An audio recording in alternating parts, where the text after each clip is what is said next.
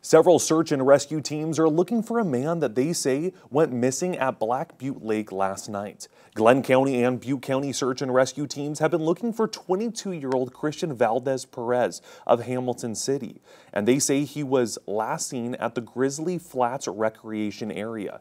And his family told the teams that he went swimming and fishing, but he's not a strong swimmer. The teams found shoes and tracks leading to the water.